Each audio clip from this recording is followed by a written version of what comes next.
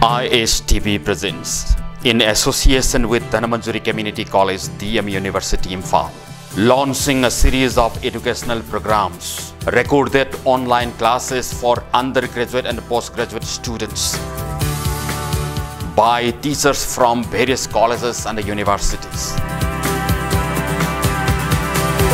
During this COVID-19 lockdown, every day on ISTV Nongin, 8 p.m. from 24th May 2020 onwards. What's for that? Only on ISTV Nongin.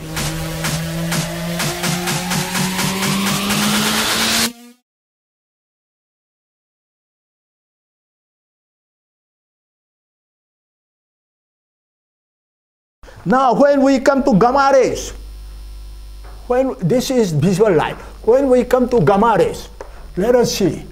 When we come to gamma rays and the energy, how much is the gamma ray energy is? We find that it is 10 to the power 6 to 10 to the power 10, 12, more than that of the visible light. So gamma rays energy, low energy gamma ray energy, gamma rays. When you have to very high energy,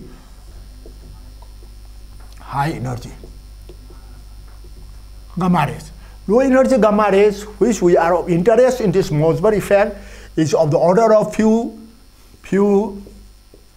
kilo electron volt.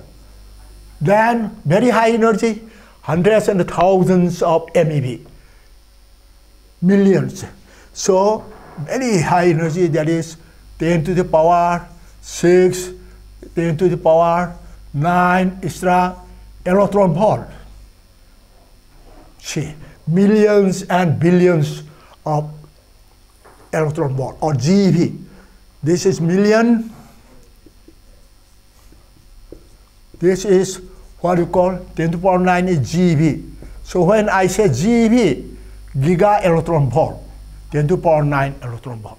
These are energies which we talk about in the nuclear physics, or in the when we come to the nucleus.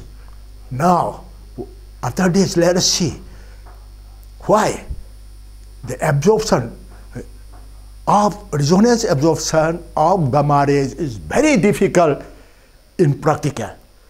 We have seen, as 1904, R.W. Wood observed experiments of resonance fluorescence in visible light. He saw it, so it is not difficult for visible light. What are the factors which lead to the absorption of the visible light? Number one is we have the natural width. By uncertainty relation, we have delta E, delta T is of the order of I squared. I squared means I by twice pi. The value of this is approximately 6.58. Yes, the value of this is nearly equal to 6.6 to 10 to the power minus 34. 6.64. This is approximately equal to 6.64 into 10 to the power minus 34 joule dot second. Very small, fantastically small. See, so we are talking about, very small. This is uncertainty relation, energy, time, uncertainty. When an atom which is in excited state has got certain lifetime. So, since it has got certain lifetime, delta T, we do not know the exact energy. It means there will be distribution of energy. So, this is called natural broadening. Natural means natural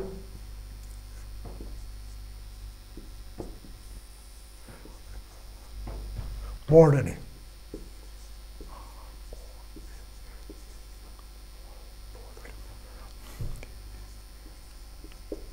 Means that light, when an atom emits the light, it will have certain distribution.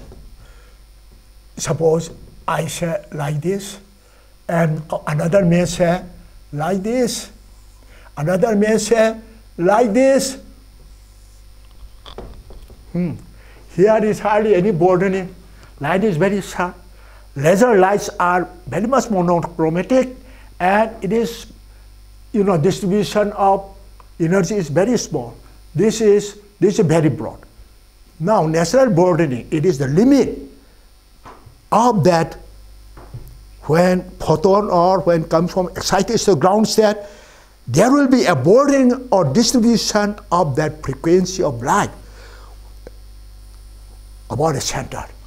And it is given by this natural delta E, delta T. So if we put the lifetime of the excited state, for example, if I have got this, we call it gamma, the line width. Yeah, what you have seen is the mean is here, the wavelengths are distributed to, and the width of this is gamma. And this gamma, we have this gamma or delta T is equal to gamma, this tau equal to, yes, E. So delta E, which is, we call it line width gamma, is equal to, now we have I squared divided by tau. So I squared is, this one can convert to electron volt, okay? So if I convert this I squared to electron volt, 1 electron volt, I have already mentioned, is 1.6 into 10 to the power 1.6 into 10 to the power minus 19, okay, in joule. This is 19. So if we substitute this I squared 6.64 into 10 to the power minus 34 joule dot second, then joule dot second, what we have is, in this I squared, delta tau times second will go, and we convert this joule into electron volt. 1 electron volt equal to 1.6 10 to the power minus 19 joule. So we are able to know the width, the energy distributions of the photon emitted by. Another, which we have, even in the atomic case, which we have seen very easily to have the fluorescent resonance in atomic light, atomic cases, like atomic absorption spectrophotometer, then spectrophotometer, and other cases. There should not be any fluorescent resonance until, if the nature was not kind enough. One is natural broadening we have. Another is, which we have is Doppler broadening. Doppler, D-O-P-P-L-E-R, Doppler broadening.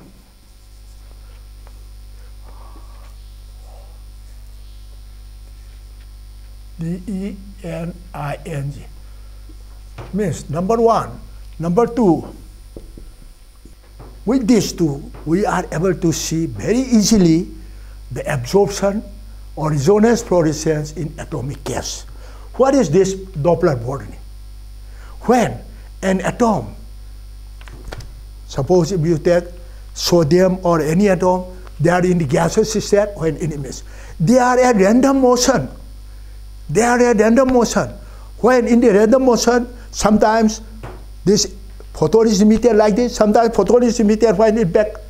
Therefore, above the natural broadening, there is Doppler broadening. And the Doppler broadening is given by this relation. We have Doppler broadening, D is equal to twice KB T R, R or ER. ER. No, this should be half. Yes. Means Doppler broadening depends on temperature. KB is Boltzmann constant K, And ER is recoil. When the atom emits a photon, what is the recoil? It means due to Doppler broadening, we will see the line of the emitted is further broadened. It means, suppose this is the natural broadening, and if we have natural broadening due to the uncertainty relation, which you cannot compress it. Suppose this is the natural broadening. Suppose this is natural broadening, gamma. Then Doppler broadening is, this is Doppler broadening. Doppler.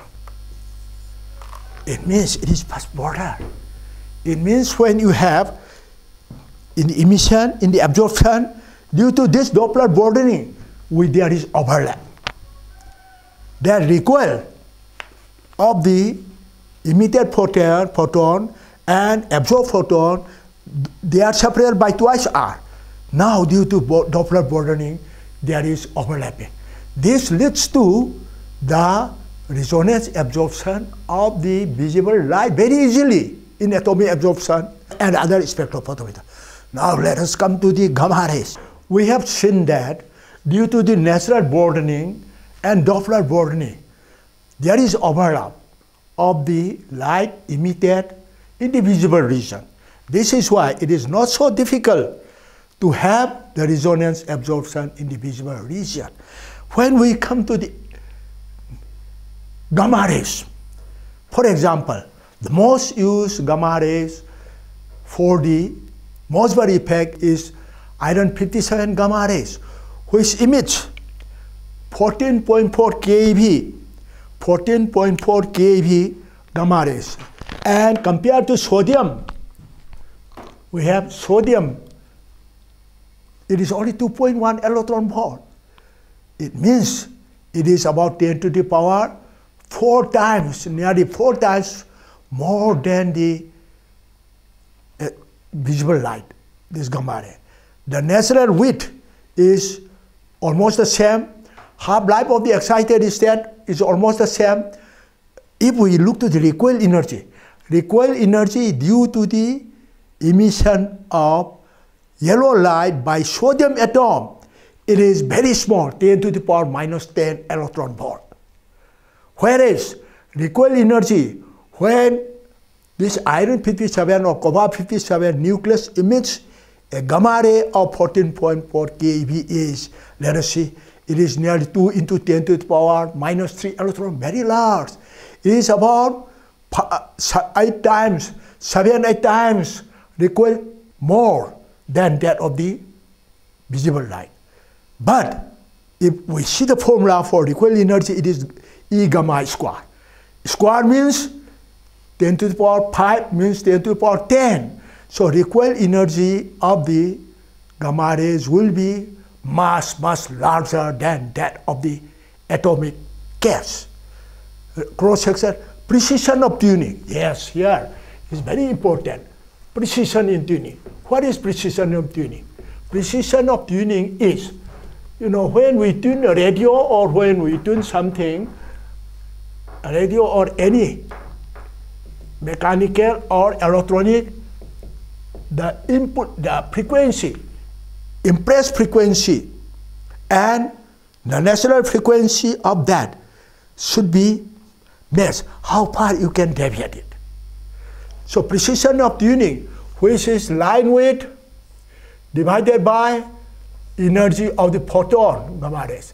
And if we see the atomic case, it is about 2 into 10 to the power minus 8. You have to know 2 parts. You have to tune in the atomic case also into 10 to the power 8. Means if you have frequency, you cannot change. You cannot deviate in the 10 to the power 5, 6. It may deviate in the last few terms only. But in case of gamma rays, 3 into 10 to the power minus 13. It means for gamma rays, your tuning is so precise that the accuracy must be 3 parts in 10 to the power 13. This is why it is very difficult to see resonance absorption in gamma rays. And what happened by MOSSBAUER? in 1954. Let us see this. This is MOSSBAUER effect for the cobalt-57 electron capture. And in electron capture, it gives transition. One is gamma ray 14.4, another is 136 keV line. And 14.4 keV is most used gamma rays for the MOSSBAUER effect. What MOSSBAUER did was, we know that, we know in the Doppler effect in sound, we know Doppler effect in light. Now, Doppler effect is change of frequency when the observer or the source is moving towards or moving away, or one is moving to the another with respect. So when the source moves towards the observer, frequency increases. When the source moves away from the observer, frequency decreases. So what MOSSBAUER did was, he thought that since to remove the recoil, for example, in a gun, you have to have very heavy base, so that recoil hardly takes place.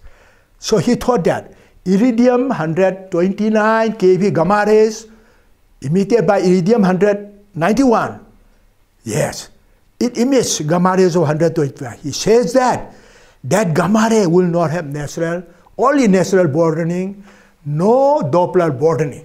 So he moved that gamma rays.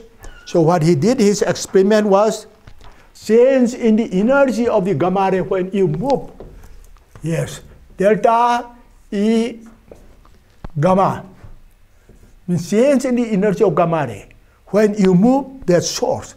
This is equal to plus minus, yes, B by C E gamma.